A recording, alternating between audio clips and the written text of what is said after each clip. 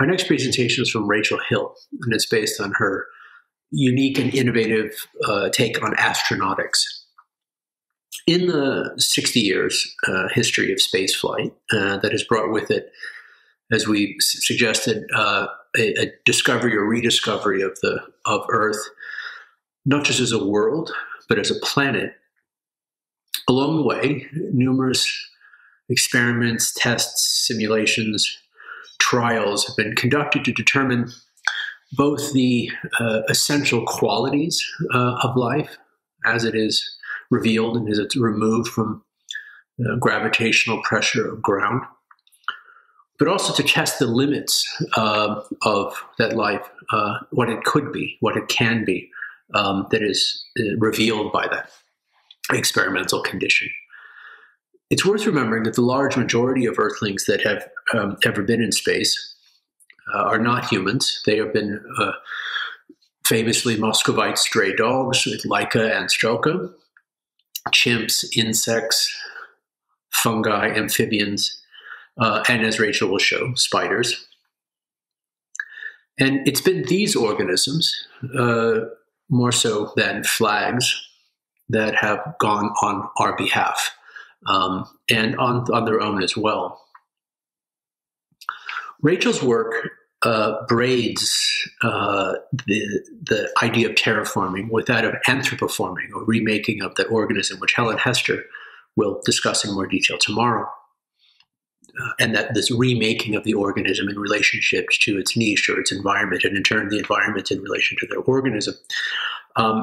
So at stake here, I think, for her work is not only, again, this experiment to determine the nature of the creature by testing its limits, but by testing the transformation and transformability of that creature in relationship to those limits. The humans who have performed spacewalks, for example, lose one relationship to the ground, but they gain, and to gravity, obviously, but in doing so gain another.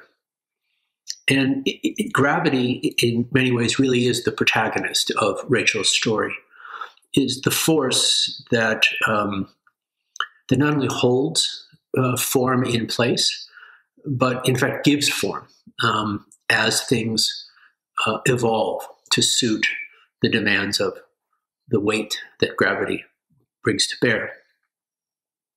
And so in her story, those creatures in space, it's less that they're freed from gravity, and those creatures being either the astronauts or their craft, one or the other. It's less that they're liberated from form, but rather that what's revealed is that their form has been given in the first place by this gravity that squeezes them and might remake them accordingly in different ways. The philosophy of the ground, this ground that gives way, obviously something that is perhaps fetishized by Heideggerians, the status of the ground, is in Rachel's telling something that is here weirded, is made weird in this new relationships to microgravity, and shows in some ways that the observation and grounding of ground within this philosophical tradition may have been a misrecognition of the agency of gravity all along.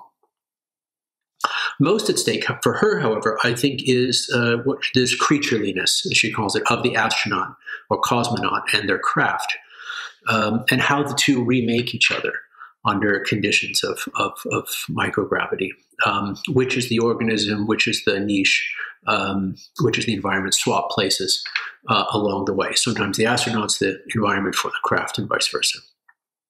So the lesson, finally, is that the experiment up there reveals something that is always already at work down here in this braiding of the terraforming and anthropoforming, the organism making the world making the organism, one making each other in turn. So with that, Rachael Hill. Hi, my name is Rachael Hill. I am a researcher and writer based in London. Today I'm happy to share my project with you. It is called Cosmoplanetarity, and its aim is to present a properly cosmically contextualized understanding of the Earth. So, thank you. Cosmoplanetarity. Key to Gayatri Spivak's concept of planetarity is the notion that the planet is a species of alterity. This prioritization of alterity and difference pushes the Earth away from a discrete and complete sphere towards something altogether more creaturely. So if the Earth is not a closed blue marble, but rather a dynamic and shifting creature, then a startling question arises. Where exactly does the planet end?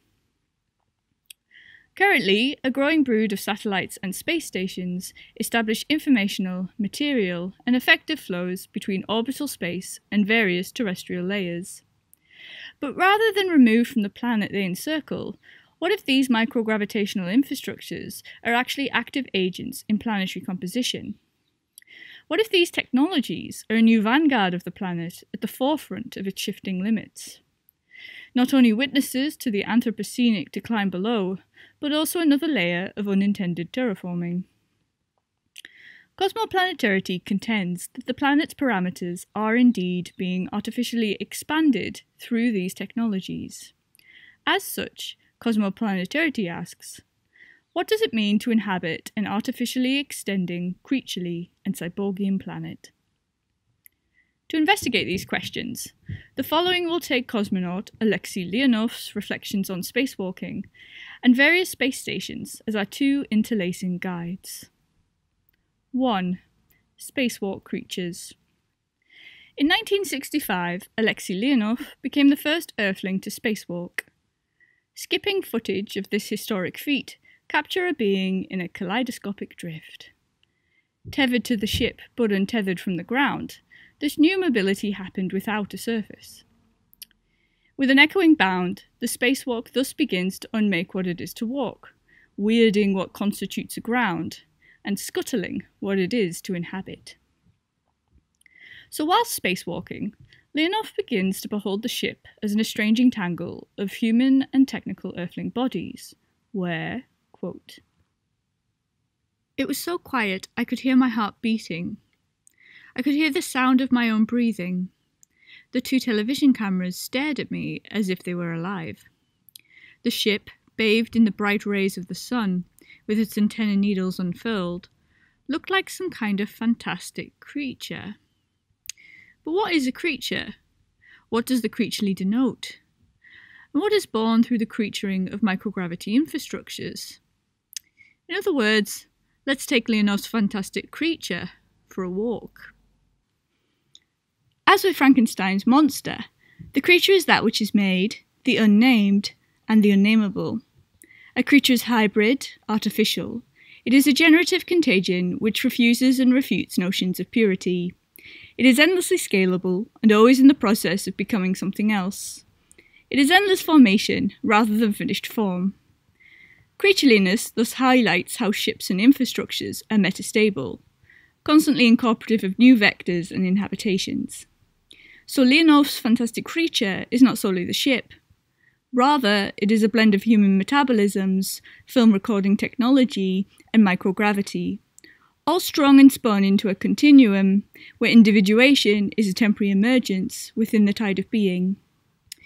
Rather than consolidating positions grounded in habitualized terrestrial thinking, these new mobilities of microgravity instead unmake the ground, just as it remakes Earthlings.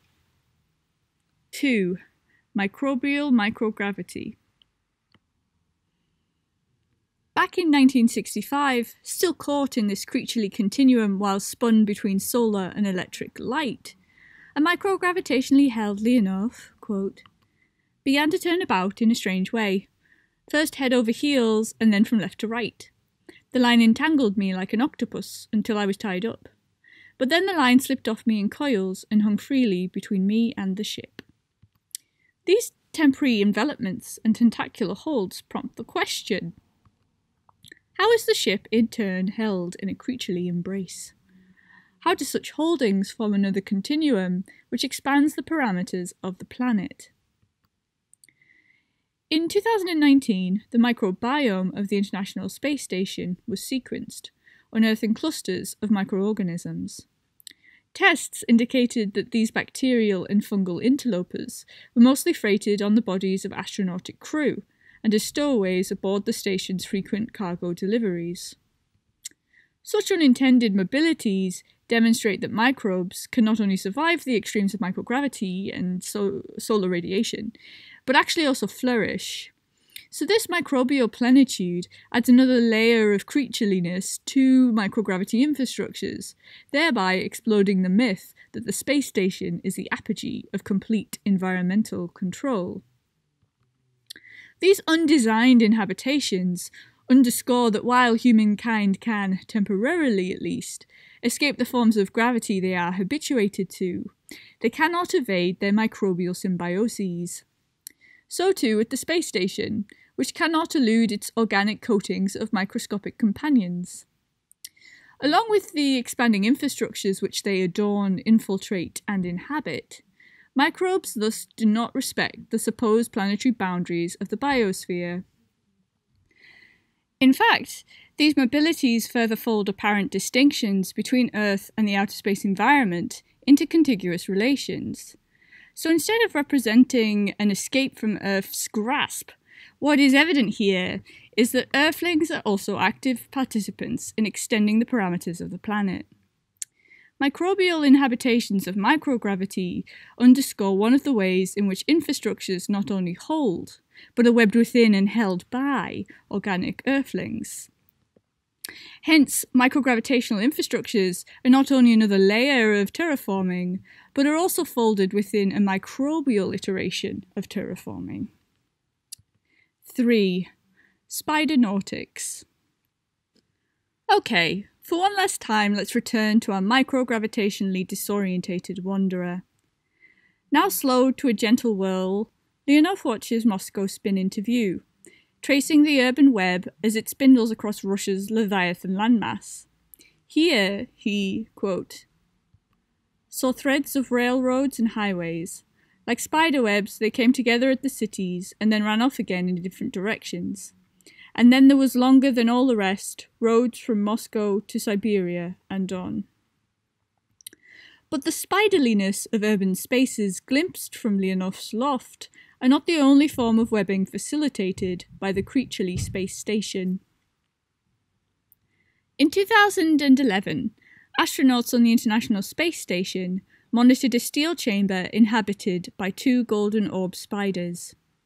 Within, shaky at first, then stealthily, these spidernauts wove microgravity webs to capture flightless, but instead gliding and scuttling, fruit fly prey.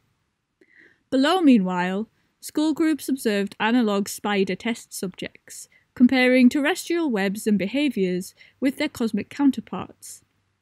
This cosmic ethology revealed that spiders acclimatise quickly to microgravity. Such swift adaptations could be seen as demonstrative of spiders' metamorphic capabilities, uncanny potentials which were brought out through enforced engagements with microgravity. These entanglements perhaps begin to unmake what we understand a spider to be, or what it could be. The materialization of these imminent potentials highlights the provisionality with which matter takes form, and shows how earthling bodies are always contingent on their modes of inhabitation. Spiders in space thus bring together inhuman realms, lacing the alterities of arachnid ethology and microgravity into a knotty terrestrial union. In order to conceptualize these new orders of being, and their implications for what it is to be an earthling, what is needed is a philosophy of gravity.